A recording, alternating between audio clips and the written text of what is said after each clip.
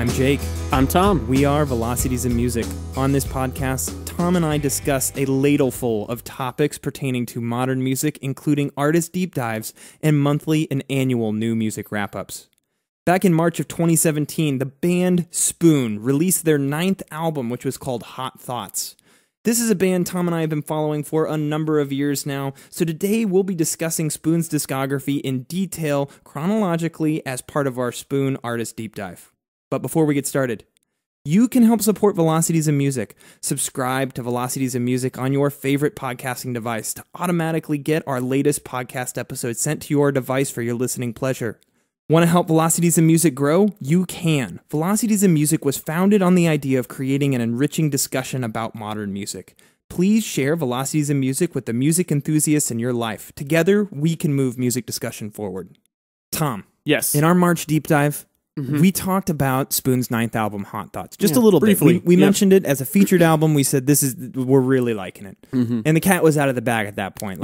Everyone knows already that we like Hot Thoughts. Yes. But it kind of started earlier than that. We've been listening to Spoon now for a number of years. Throughout our time as YouTube video album reviewers, we reviewed Kill the Moonlight as a throwback review, and I think we did Transference when it came out. Yeah. And then we did They Want My Soul when it came out. Which actually, that one holds a special place in our history, Jake, because They Want My Soul was the last album we reviewed. That is true. Before we stopped. Before we mysteriously dropped off the face of YouTube. For a year. Yeah. I mean, we're still on YouTube. We publish these podcasts. That's true. Before our faces stopped appearing on and YouTube. just, if you're wondering, our faces are very similar to what they were. It's true, yeah. We're going to get some updated photography at some point in time. I mean, But there's really no point. We look exactly the same. A couple of years ago, we went full on John Travolta, Nick Cage, and Face Off, where we swapped faces. That's true.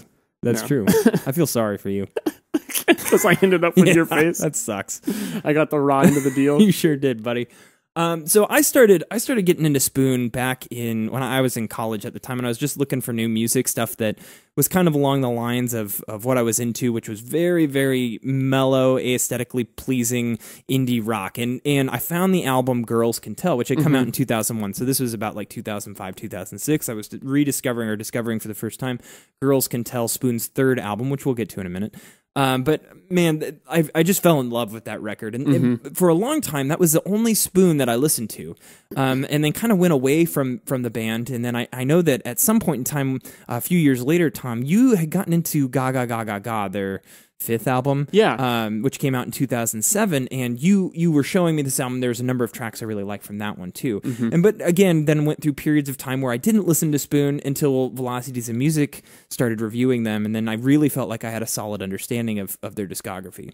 Yeah, the thing that's always been interesting to me about them is just that they have a very solid, consistent discography. 9 albums now, and they've reached the point where you can just rely on them to put something out that's good. Yeah. Their albums are varying in quality a little bit. We'll still talk about which ones we like better or worse than others, but they've never just put out a crap album. They've never just been like, oh, don't listen to that one. A lot of bands have that. I think that kind of consistency is rare these days in music. So for any listeners that we have who may not be familiar with Spoon, which at this point I would imagine is pretty difficult if you're into the indie music scene at all, how would you describe Spoon's sound? I mean, they're pretty classic guitar-based alternative rock, indie rock band. In fact, one comparison I'd like to make, maybe this is a stretch, so call me out on it if it is, but the analogy I like to make, in my mind, they've always been kind of like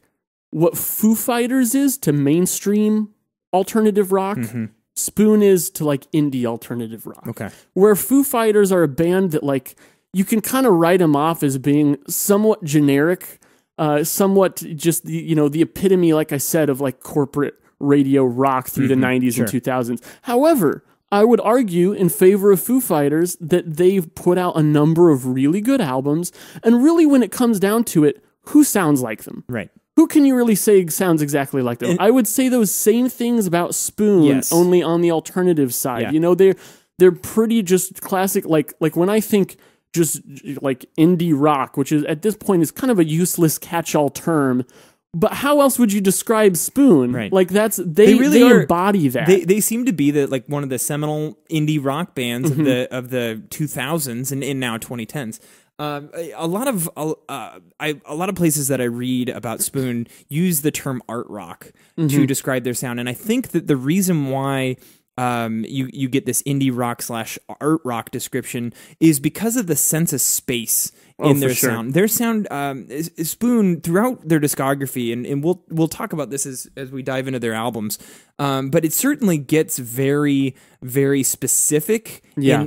I mean, just so clean how polished the mix is. Everything is so specific. Every sound on every album that you hear matters, and it was designed. These are very engineered albums, and it really kind of makes you, like, as you dig into their music, it really kind of makes you wonder about like the craft and how did these songs start. And it's really cool to listen to some like early demos of their songs to see how they evolved into what they actually put on the album, because I think that these guys spend an extraordinary amount of time polishing these things in the studio to make that like really pristine, spacious art rock sound. And they do something that I think any great band does, where if a song doesn't feel right, they don't force it. They let it develop and maybe put it on the next album. There are some songs, hopefully we'll remember to mention, ended up that way. And I think it's great when bands do that, because a song can have so many different lives, so many different versions, and to pick the right way to present it on the correct album in a context with other songs is really important. But I think along with that,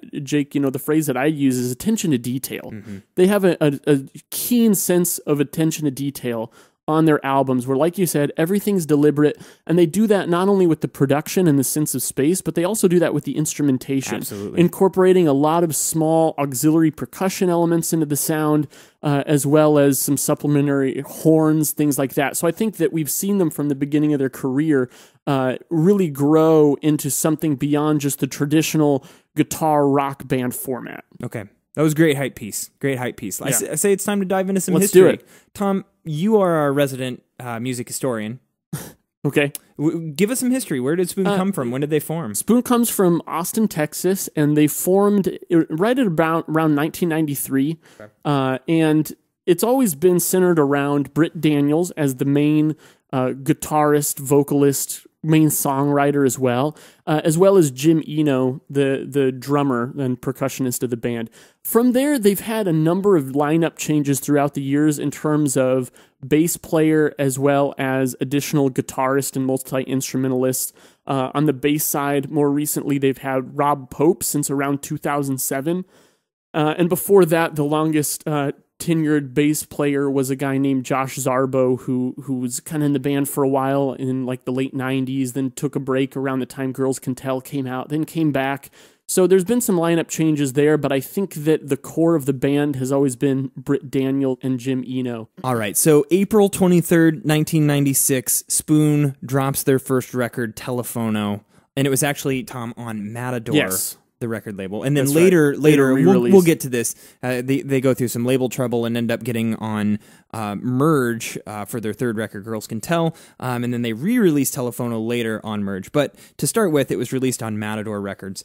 And how would you describe Telefono in sound? Pixies. Yeah, just that covers it. That's right? pretty much it. Which it's funny because in preparing for this, I listened to the album. And actually, I wasn't very familiar with Spoon's first two albums, Telefono and A Series of Sneaks. So I put on Telefono, I was like, well, this pretty much sounds exactly like the Pixies. Yeah. And then, I was doing research, and it's like, critics have often compared Spoon's early work to the likes of Pixies, Pavement, and Wire. Mm-hmm. And I'm like, oh man, now I'm just going to be saying the same stuff as other people who've talked about this. But there's nothing new to say. That's the only right. And more, I've listened. I hadn't listened to Telefono maybe more than like once or twice over the years, just to see what it sounded like. And you're totally right. It just the first thing you think of is Pixies, but the more that you dig into it, you hear that kind of like underground punk influence there that I would attribute to Wire, and there's certainly some Pavement in there as well.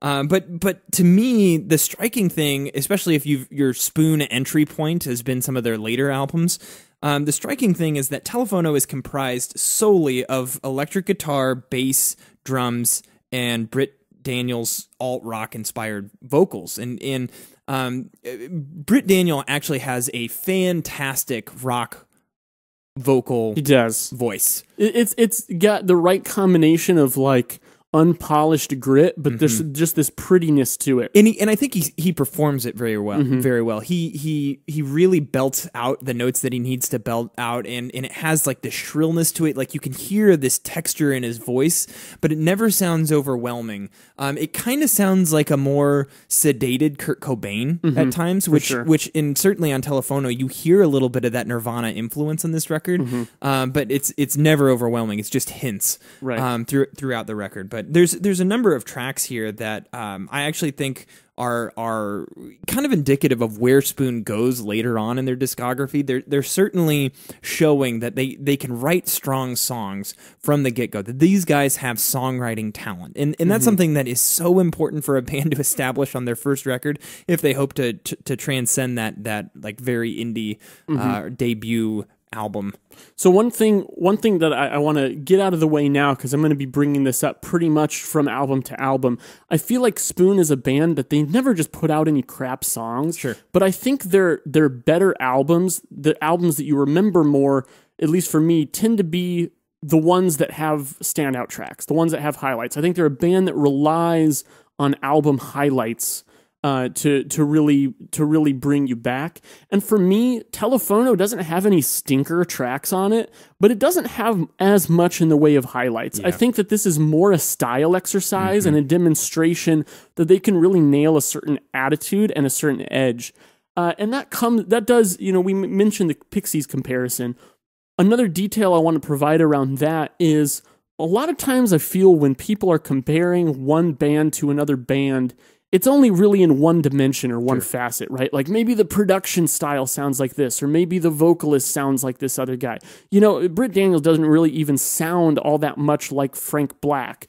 But what it comes down to is the writing is so similar. Yeah. Even just really, really detailed songwriting nuances. Like one thing Pixies do all the time is they'll write songs that sound like they're in like 4/4, but really they're in like 2/4 because they'll be in iterations of 6 beats. You know what I mean? There'll be 6-beat phrases, but instead of being like 2 bars of 3, it's 3 bars of 2, right? Pixies do that all the time on here. And, Spoon does that all the time on Telephono. Just as Pixies would. Yeah, right, just as Pixies would. So they're using these songwriting elements. Also, the producer, John Crosland, the producer of Telephono, one thing that Britt Daniels mentioned in... Actually, I got to cite this article, Jake. There's a great article on Consequence of Sound that we read in preparation for this deep dive. That's an oral history of Spoon's discography, Britt Daniel going through and talking about each of the albums. One thing he says about Telephono is this producer, John Crosland, had this kick drum sound that sounded like someone dribbling a basketball. And that's the perfect comparison. And once again, that's a sound that you heard a lot in the production style of like Gil Norton on Pixies Doolittle. So even the way it's being produced, the way they're writing the sounds really embodies that. But keep in mind, that's just as a starting point. And in the soundscape of the mid-90s, this just made a lot of sense on the alternative rock scene. Absolutely. So jumping into the songs that are on Telephono, I really think that this album is stronger on the front half than the back half. Though I like this as a straight through listen. I don't want to underplay that. I just think that the weight of the quality of the tracks are on the front half. It starts off with the first track being "Don't Buy the Realistic," which is just, an overwhelmingly Pixies track.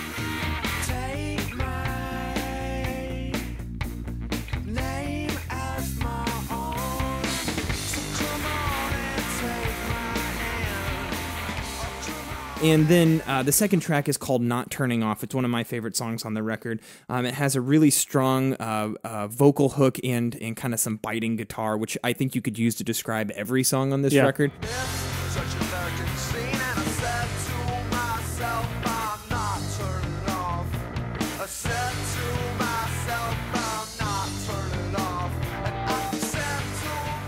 The guitars throughout this album, I think, are bright sounding. They're very well written, well performed. I'm just a huge fan of just that clangy, alternative rock inspired guitar noise that they use. But I think that what Spoon is doing throughout Telephono is they are relying on these powerful choruses on almost every single track. And for as raw and distorted as the sound is, it's just this wall of noise at times, Spoon has this ability to provide an infectious pop hook and let that shine through their instrumentation in the wall of sound that they're creating. And I think that is their special sauce. A number of these tracks, starting with Not Turning Off, but All the Negatives Have Been Destroyed, track 3, and then especially Cervantes, track 4, which, just to let you know, Tom, you know, the chorus there, he goes, Cervantes. Yeah. It is not, it's Cervantes. It's not Sea Monsters, which is what I thought monsters. For a long time. It does kind of sound like that. I never thought that.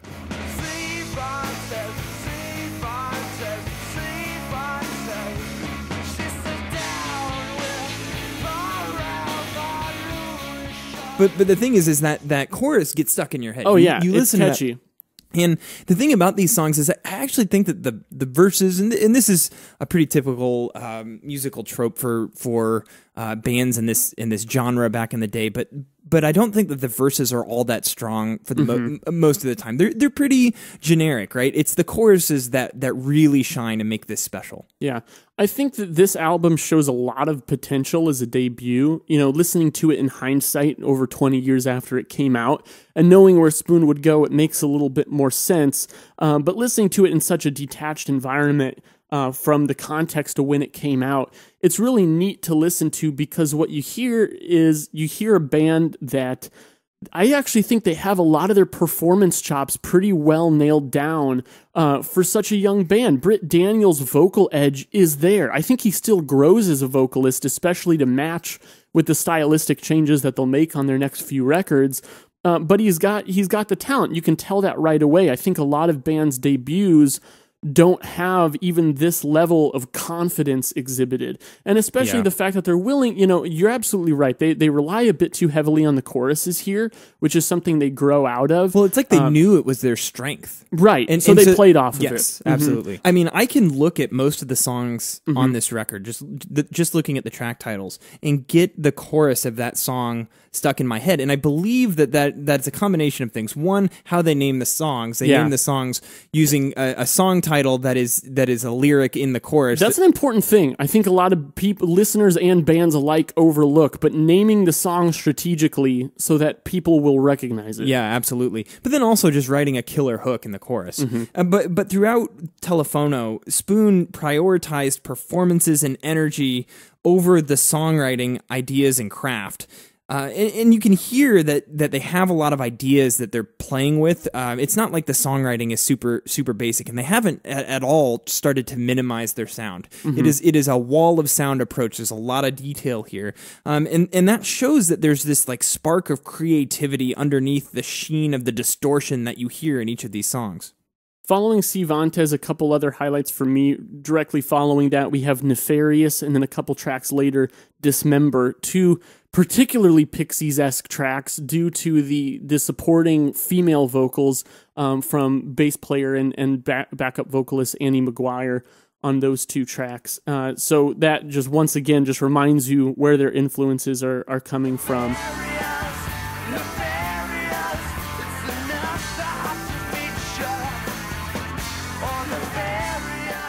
I actually find the closing track, Plastic Mylar, to be a pretty memorable one as well. Spoon knows how to pick a solid closing track. What's interesting about this, and I think this speaks to the Wire influence, and throughout these songs you have occasional, like, the drum beat very much mimics a punk drum beat, and the bass obviously mimics punk bass at times, but you see that Wire influence coming out, which Spoon has self-described them as being heavily influenced by Wire. But also in the track lengths, a number of these tracks are I mean, the average track length has to be around 2 minutes long. Yeah. There's 14 songs on this record, and it's 35 minutes long. Another influence I would cite from them is Robert Pollard and Guided by Voices, who put out albums of like 30 plus tracks that are like around 30 minutes. Some of the short track lengths definitely call to Guided by Voices, and I think that we'll see that even more on the next album.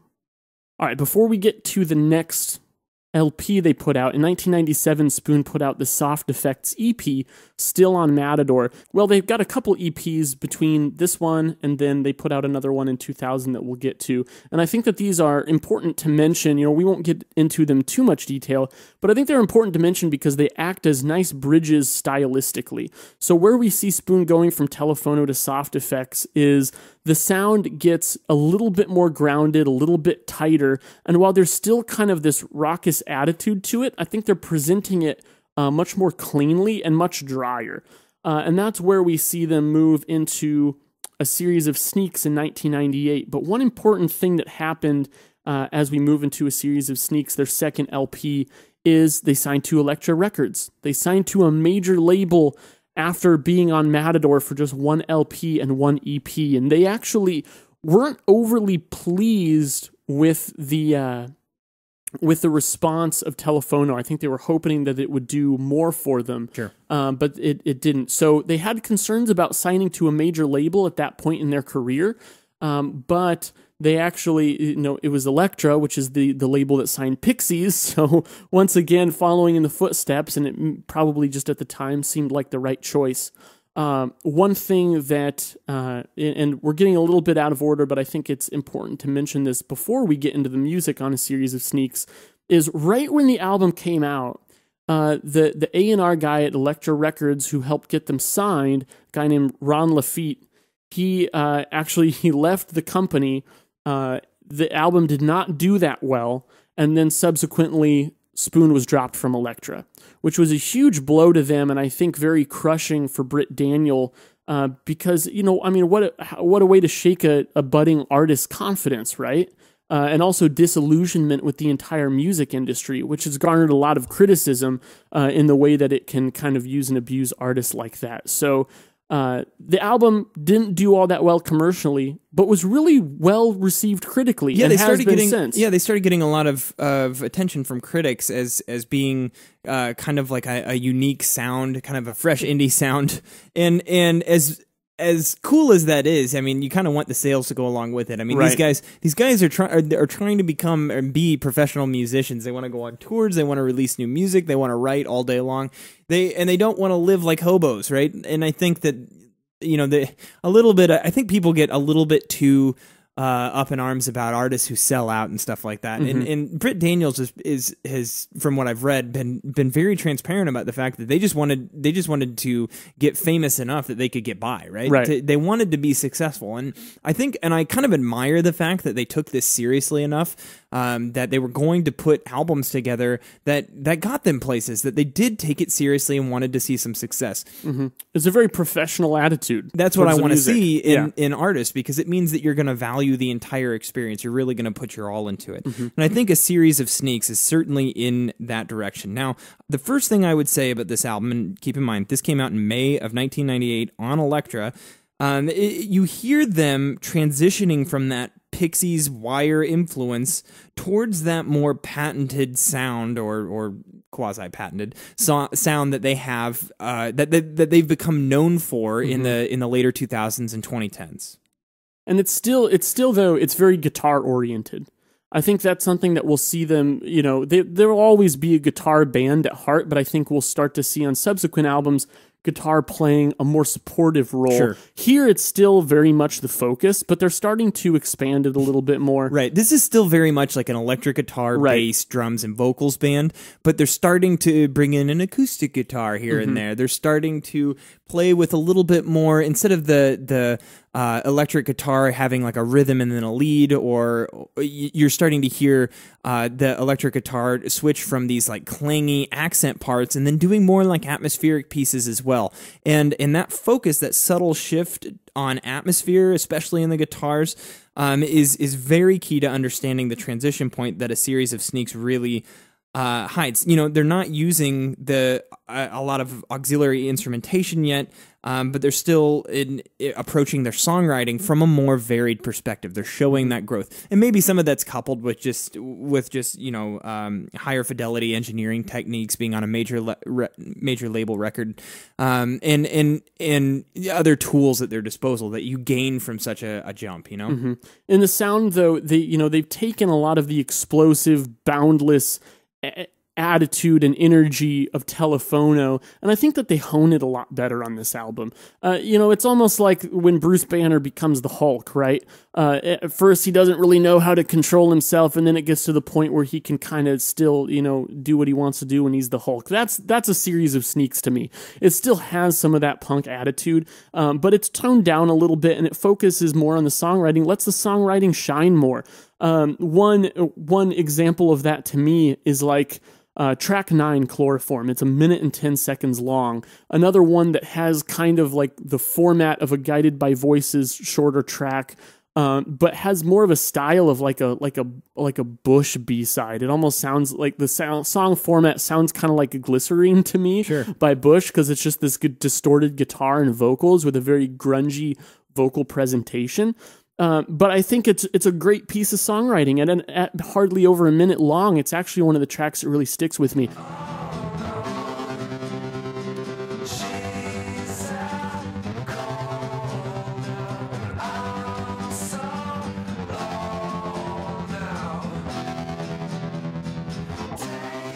I think that the kind of tact that they're showing on songs like that is something we didn't quite see as much on Telefono. I think if they had taken that track and tried to incorporate it into Telefono, it would have been another big, bombastic drum, bass, and guitar song. Yeah, focus at maybe on the chorus. 2.5 or 3 minutes, right, and have a defined chorus. Yeah. Whereas they just let that live a short life, and it actually is more impactful to the album because of it. So we're really starting to see that tact show here. You also see in their songwriting more emphasis on creative song structures, and they're not. Let's be real here. They're not getting too crazy. It's just not verse chorus like on Telefono. And Telefono, I think they actually presented that really well.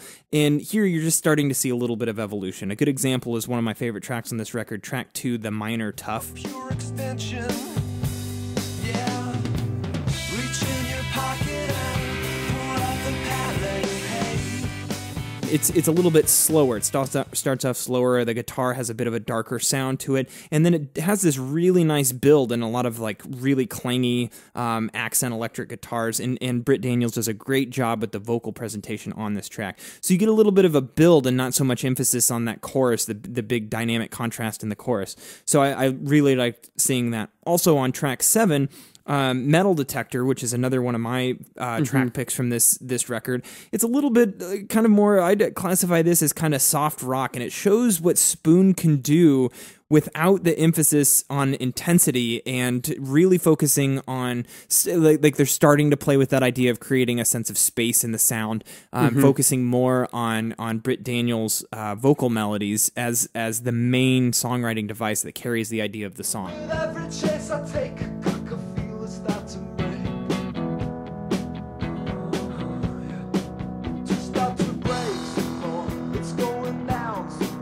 And as they start to focus on those vocal melodies, I think they also get better about not relying on the choruses. You mentioned that with the song structure, but even the songs where they don't mix up the structure as much, I think the verses are much stronger. You hear that on Metal Detector. You also hear that a lot on my favorite track on the album, the closing track, Advanced Cassette. I agree. I cannot get that song out of my head. And the reason is because for me, the verses are just as catchy as the choruses. That song also, it feels straight out of the Pavement catalog. Yep. We're starting to see, a little bit more of the alternative rock side that's maybe not as aggressive, but they're still able to make it work. I don't think I'll ever hear that sad song again. Don't tell me I've lost you. I think that for me, a series of Sneaks here, this is probably one of their most consistently good albums, like straight through. Even though there are, to me, a few songs that are maybe less memorable than some of the highlights, once again, still, this is an album I can put on and really enjoy. And I actually have a problem with it just for how consistent it is. I really feel like you get two types of song here. About 2/3 of the tracks on here are almost carbon copies of one another, sound very, very similar. And the back half of this record really suffers up until the closing track, Advanced Cassette. I think that's fair. And I really feel that this album just doesn't it shows that there's just it's a 33-minute record. It's 14 tracks again, and it feels longer than 33 minutes. And to me, that's true. And to me, that just shows that you have not enough ideas in your songwriting. They were really trying to hone in their sound, I think, here and come up with like a consistent sound, and they do. I mean, if you put this on, it's a consistent record, but almost to a fault, you know. And it almost kind of it needs more life to really fill its space, and that's saying something when it's only 33 minutes long.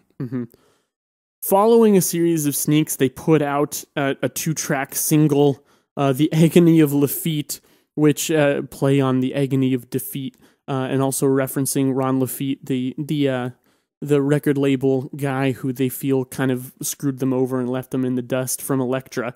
And that those 2 tracks have in historical revisionism been added to a series of sneaks at the end. I actually think that those 2 tracks make a lot more sense on their own and not as part of a series of sneaks. I prefer for this album to end after Advanced Cassette. But what those 2 tracks do is I think they demonstrate, once again, as you said, Jake, on a series of sneaks, they continue to expand on the band's ability to make something a little more low-key and focus more on Britt Daniels' vocal melodies. I think that those 2 tracks are still really good on their own. So following a series of sneaks and following The Agony of Lafitte in 1999, that 2-track single, they still came out with an EP in 2000 called Love Ways. And I think what Love Ways is a bridge between their style on a series of sneaks and the style that we'll see on their next LP, Girls Can Tell, which comes out in 2001, is we see them continue to incorporate more of a slight pop sound into their style. But where on the Love Ways EP, I think what you hear is them doing that really successfully in the instrumentation, but I don't think that Britt Daniels' vocals had quite caught up to it yet. He still sounds a little bit throaty. He still sounds like kind of a rock guy. But I'll tell you what, between that EP and Girls Can Tell, he really ironed out the kinks because this album turned out fantastically.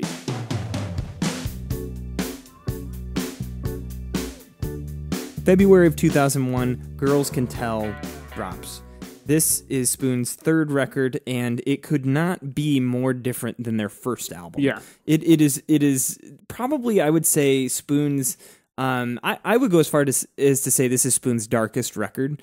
In that it is there's some gloom in the mood here. I think you have to dig a little bit for it, but you can kind of hear it in some of Britt Daniels' lyrics, which we really haven't talked much about lyrics yet. And I would say that the reason is because Britt Daniels' lyrics are extremely esoteric, and it's very hard to relate to them. Yet they're catchy enough and relatable enough that you remember like certain lyrics that will stick out. And it really I think kind of sells the song. It's kind of like a more focused poppy version of like what the National does. Yeah, I would agree with that. And with the National comparison, I think like what I would expand on that with is that Spoon's lyrics rarely feel like they have any deeper meaning, but at a surface level, they're still provocative enough to make you feel something off of them. Yeah. But I think that on Girls Can Tell, we actually hear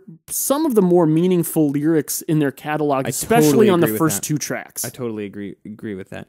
Everything Hits at Once is the opening track to Girls Can Tell. And that has this like soft. Is it MIDI? Is it a MIDI keyboard? It's a Mellotron. Mellotron. Okay, so it's a Mellotron. Which Tom, you're gonna know the details of what exactly that is and how it sounds and what comprises sounds. But the aesthetic effect that has, it's such a soft, kind of comforting sort of key sound, and then this just like really nice sounding electric guitar line comes in on top of that. And Britt Daniels, when his vocals come in, he's almost whispering, which is totally different than anything he's done on the previous 2 records. And immediately, the listener, if you followed Spoon's first 2 albums, when you put on Girls Can Tell for the first time in February of 2001, you had to be going, "What the hell is this?" Because it is such a different sonic experience. Everything hits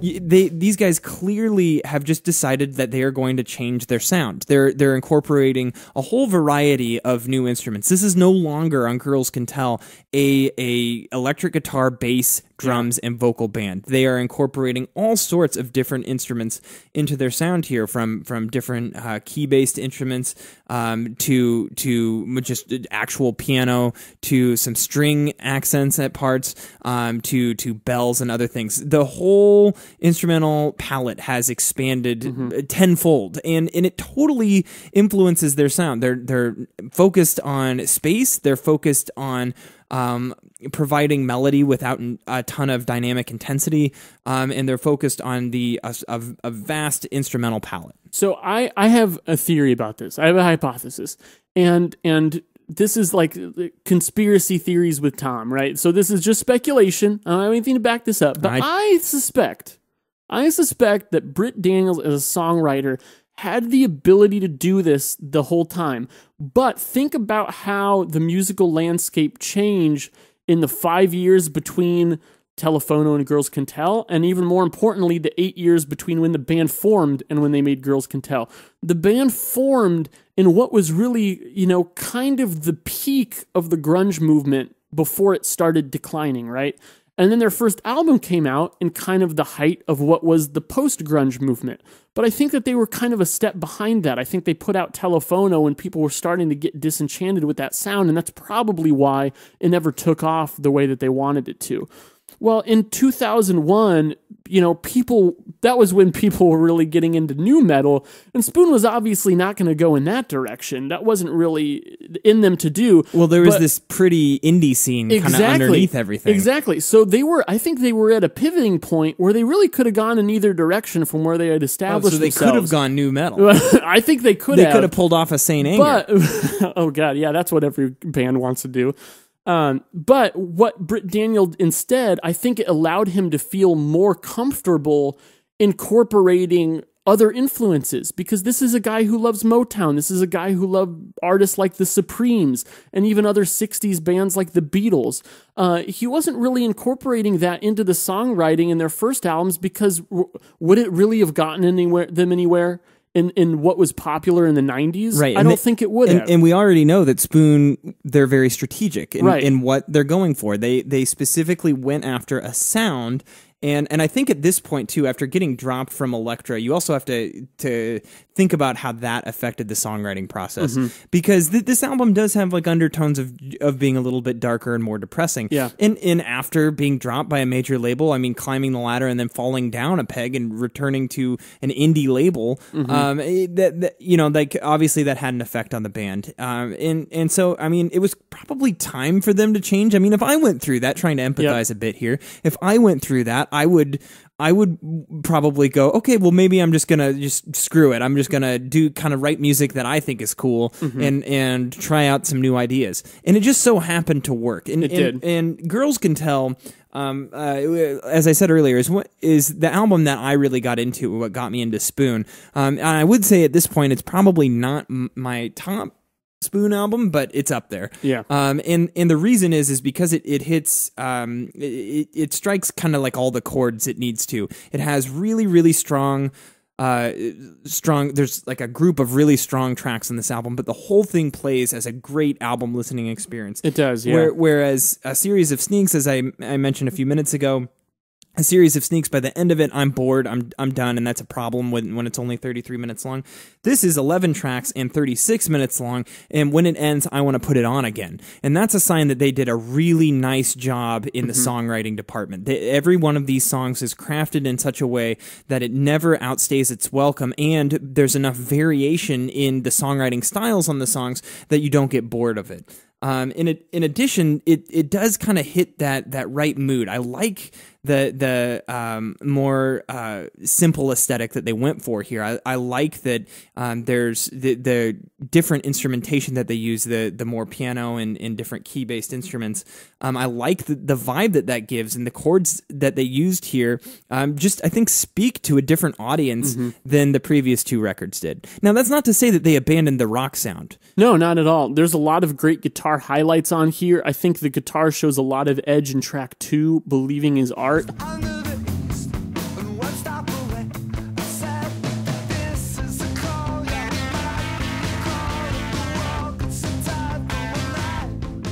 Another one of my favorite tracks on here is track 5, The Fitted Shirt, with its just kind of nice like staccato guitar romp, really nice driving beat.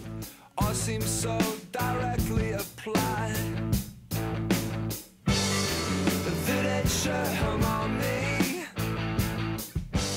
So there's still guitar on here, but it just, I think this is where, as I mentioned earlier, we start to see guitar play more of a supportive role because they're expanding the instrumentation.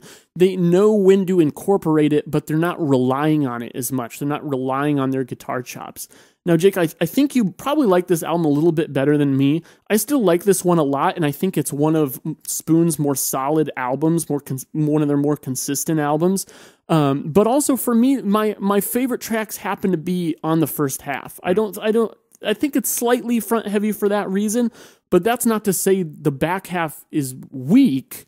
Sure. I still really enjoy that. And actually one highlight on the back half for me is track 8, 10:20 a.m., which is kind of a ballad track. I think that's a really good one. A couple highlights on the back half for me are track 7, Take a Walk, has a really nice chorus, and then also Take the Fifth. So they're taking a walk and taking the fifth. They're really into taking things on Girls Can Tell because they got dropped, you know? Yeah, they want to take, they're going to take whatever they can get, and that's what this album's really all about. Mm-hmm. That was a terrible joke. In a quick turnaround between albums, we go on from 2001's Girls Can Tell to 2002's Kill the Moonlight, which sees them move into even more erratic territory when it comes to the instrumentation they're putting together. They're using piano a lot more on this album, like on tracks like The Way We Get By. They're using drum machines and loops more often. They even on track 4, Stay Don't Go, have kind of a beatboxed rhythm going on in the background. And I wonder if that change in production style is because they brought in another producer, Mike McCarthy, mm-hmm. Who I think after this went on to coach the Green Bay Packers. That's quite a career path. Yeah. But he did well at both, so I'll take your word for it. Kill the Moonlight stylistically is kind of a jump, and this one saw them garner even more critical acclaim. I think because of the sense of experimentation, I would attribute it to that. What I think is interesting here, and I'll just get my opinions in the forefront here because I think that'll kind of guide the conversation, just to be honest, but I actually think this album's a little bit overrated. I still think it's a very good album, but I think, Jake, one of the reasons I never dived into Spoon too much before we did this podcast is because you remember in the very early Velocities in Music days, we reviewed this album, and I remember everyone just loving it. It got rave reviews, very high score on Metacritic, and I thought it was all right. And going back, I just realized I think there are several Spoon albums that I like a lot more than this one. For me, that's because I think this album has a great sense of experimentation. I love the sounds. I love how adventurous they're being because they go from Girls Can Tell, which, as you said, Jake, is kind of a gloomy record. They're starting to experiment with more instruments, but each track still feels like kind of a rock song. On Kill the Moonlight, they just abandon all of that. They abandon all sense of instrumental structure. The things driving the rhythms here are different from track to track. The rules are gone. Drum beats, right? The rules are gone. They abandon all of that, and I think that's really cool. But I don't feel like the songwriting driving it is their best. I think that compared to Girls Can Tell, I think Girls Can Tell just has much stronger songwriting in sense of melody, in sense of chord structures, just all of that. So I think Kill the Moonlight is an interesting style piece, but it's not one I feel like coming back to a lot. It's the one that as we prepared for this just kind of glossed over me as I listened to it. I totally agree with you. When we reviewed this, I think we were a little lukewarm on it, and to be candid, nothing has changed for me. I still feel very similarly about this record.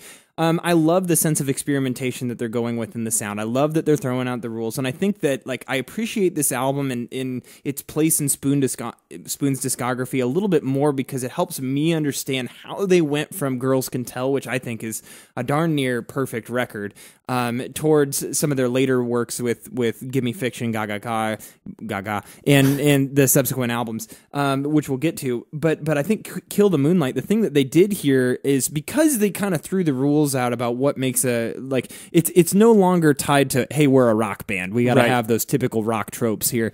And now they are able to just experiment a lot more with atmosphere.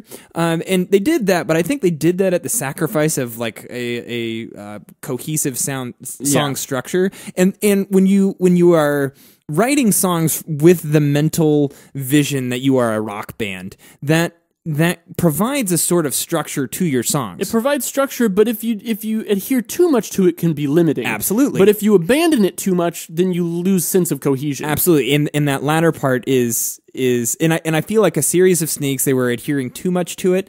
I feel like on Kill the Moonlight, they went too much in the other direction, and Girls Can Tell in this early transitory period of for Spoon's discography, Girls Can Tell kind of hit that right in the middle. I totally agree. And that's why I like it so much. Whereas Kill the Moonlight here, besides the track The Way We Get By, I'm not sure this album has any true highlights. I really like track 8, Don't Let It Get You Down. All day and all of the light. Don't let it get you down. Don't let it get you down. There are a couple other tracks like Jonathan Fisk, track 5, a little bit Paper Tiger, track 6, which is very minimalistic. It's built around just drum clicks and atmospheric guitar that I like. If a tiger can tell you where he stands, we'll go back tonight the way that we came. Starting to see the track lengths get a little bit longer on this one, kind of edging towards late 2.5 to 3 minute tracks. But I really feel like most of these are very atmospheric based. They're focusing on the guitars are merely like accent pieces.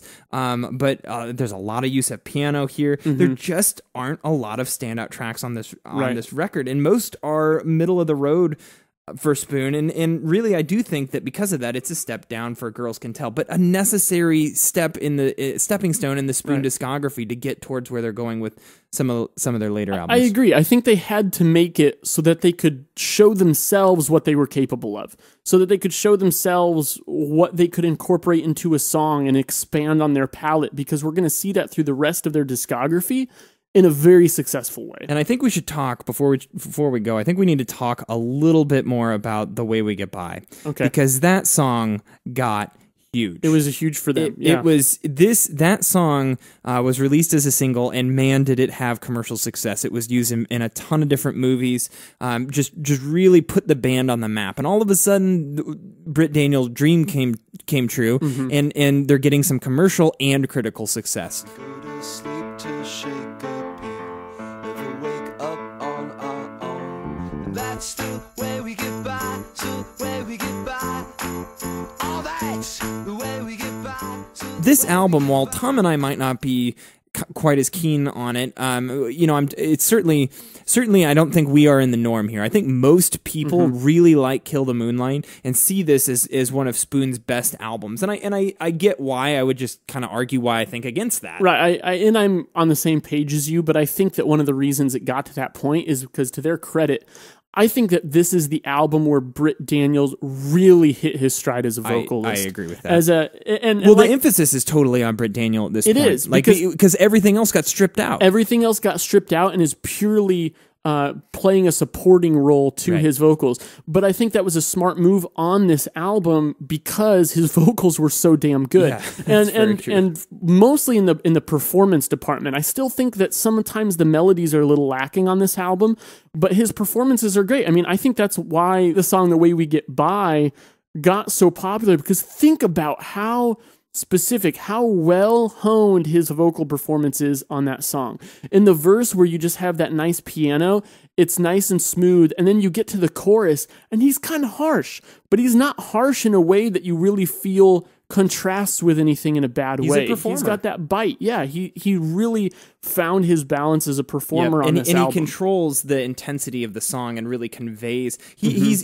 I mean, Britt Daniel is Spoon. He is the intensity fulcrum of this band, and that takes kind of a mastery of their music. Like he's kind of the maestro up there, kind of guiding the songs along. Yeah. And I mean, to me, "Kill the Moonlight" gave us "The Way We Get By," and I could listen to that song on repeat in perpetuity. I freaking love that song. Yeah. And so for that, I mean, if you told me that the album was just 12 tracks of "The Way We Get By," I'd probably like it more. But I still appreciate what they accomplished here. All right, Tom, we've had a lot to say about Spoon through their first 4 albums. So we're going to leave off here after "Kill the Moonlight" in 2002 and pick up with Spoon's 5th album, Gimme Fiction, which came out in 2005 in our next podcast, which will be Spoon Part 2. Thank you guys for your continued support and participation. Tom and I love all of your comments on our YouTube videos, your Facebook messages, and your emails to us. Your participation is what makes Velocities in Music possible, so as always, thank you for being awesome. I'm Jake. I'm Tom. We are Velocities in Music, moving music discussion forward.